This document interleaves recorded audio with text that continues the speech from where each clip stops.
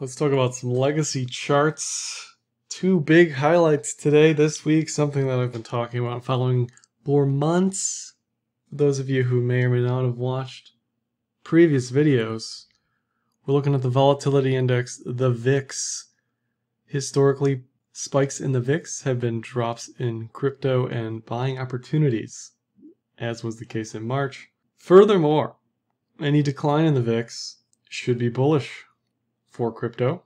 So we're seeing a decline in the VIX today below 20 for the first time since February. Should the VIX continue to decline, this will have massively bullish implications for crypto.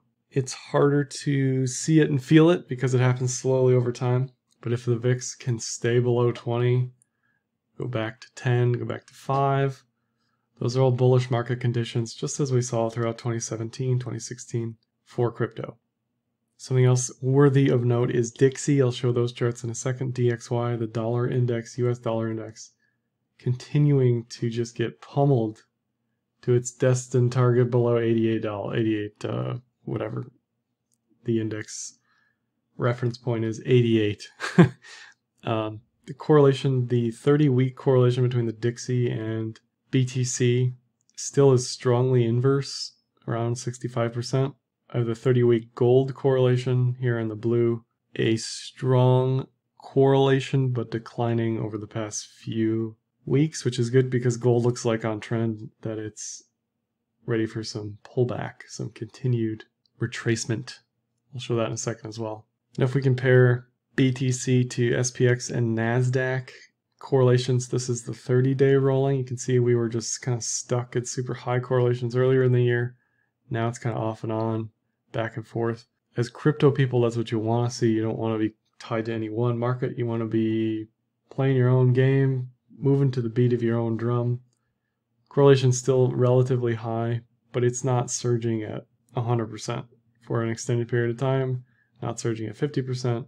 Doing our own thing here. Here's the DXY, and in a vacuum, this chart looks extremely bearish. This is the daily cloud. So it had its down move, reconsolidated, 2, 3, 4, 5 cloud breakout attempts into the cloud, didn't happen. Bearish TK recross below the cloud, the single most bearish indicator in the cloud system. This should lead to bearish continuation, which has massive implications for a lot of stuff, but specifically crypto should do very well in this environment. Declining declining VIX, declining Dixie, very bullish for BTC. So the target for Dixie is around 88, 89, based on previous local low, based on yearly pivots. Now, if it goes mega bearish, if it goes below 88, then we're talking easily all-time highs, new all-time highs for BTC, undoubtedly, which may be the destined move because if we get a US stimulus here with Biden in office in 2021, dollar likely takes a hit, stocks likely continue to moon, and crypto likely continues to moon. The macro conversation about alternative stores of value other than the dollar will continue, and the cycle just keeps on going. All-time high or not, price kind of irrelevant for Bitcoin. If you're a billionaire, millionaire, price is kind of irrelevant. Obviously, you want to buy low, sell high, but if you are looking for a store of value that isn't dollar, US dollar, you're just looking for any alternative assets, stocks, bonds, real estate, art, crypto, anything. And here's that zoomed out version of the DXY chart again. It looks like it's destined for doom to that 88 target. You could argue some sort of falling wedge here eventually, but I think with continued stimulus talks, maybe we'll get some sort of war drums beating. There was an Iranian scientist that was assassinated today, apparently. So all sorts of interesting things that could happen within the next few months that could affect Dixie, certainly. Looking at SPX, hit a new all-time high. Kind of looks like ETH did pre-breakout, where it had this massive bull trend, reconsolidated, made a W, and went for new highs. There is a bearish divergence here, even though it's still bullish on trend.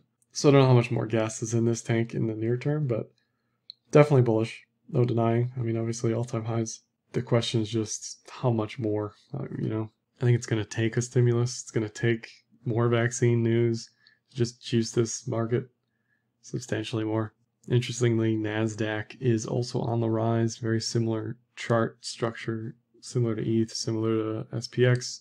Hasn't hit its all-time high again yet, but it looks like it's well on its way into the last month of Q4. So collectively, if stocks are bullish, crypto's been bullish. That's just how it's been.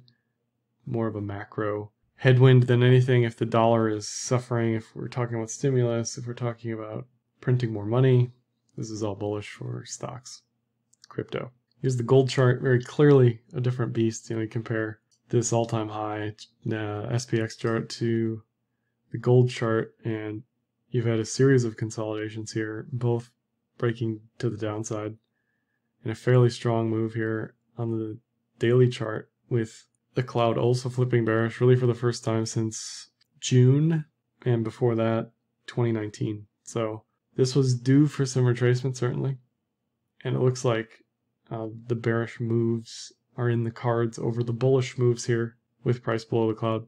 Interesting, if we do see a stimulus, this should pop up because gold is obviously store value conversation forefront for most people who are in the investment world. Silver, same story as gold. Series of consolidations here, all of which have broken down, both of which have broken down.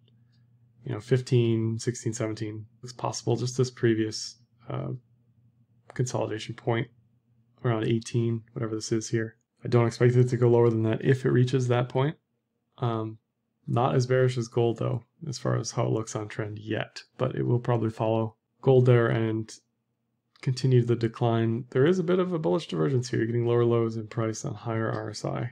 So if this can hold within the cloud, it has a chance to reconsolidate bullish. But if it follows gold, you're seeing all the different varieties and variations of the cloud here. Very interesting how you can quickly discern, the differences between, okay, this is bearish, you're getting bearish TK recrosses below the cloud. This is bullish, you're getting bullish TK recrosses above the cloud. This is bearish, you're getting a bearish Kumo breakout. And this is all the varieties of trend trading with the cloud. And I thought it was interesting also the Nikkei made a casual 30-year high over the past week. It as well looks like it's on its way to an all-time high retest. So if stocks globally are bullish, if printing money continues and negative interest rates continues, all this is stuff Bitcoiners have been talking about for years relative to legacy stuff. So it's not like it's out of the blue here. It's just kind of inevitability.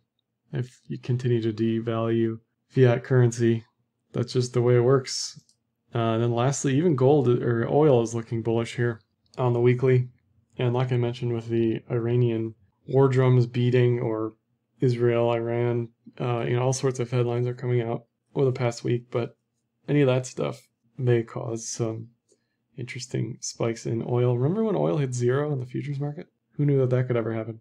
So overall, Legacy looks poised to continue the crypto rocket ship further, really kind of as expected. The two most important things are the Dixie, which continues to decline as we print more and more money, and the VIX, which also continues to decline as some vaccine stuff is coming. And it's hard to be bullish from my own personal biotech background. It's hard to be bullish on vaccine news without seeing it in action and actually being distributed, because there's some steps we have to take there. How much can we produce? How quickly can we produce it? Who gets it first? How can we distribute it? How easy is it to get to people who need it? That sort of thing. How many doses do you need? How many people get a vaccine response? There's also immune response. There's all sorts of issues yet to come. And we're also seeing continued headlines about people in the US specifically unable to pay rent, unable to put food on the table, 55%, 65% in some places. So that will need to be dealt with as a country, really, and I think that's where the stimulus comes in. So overall, the macro picture looks extremely bullish for crypto.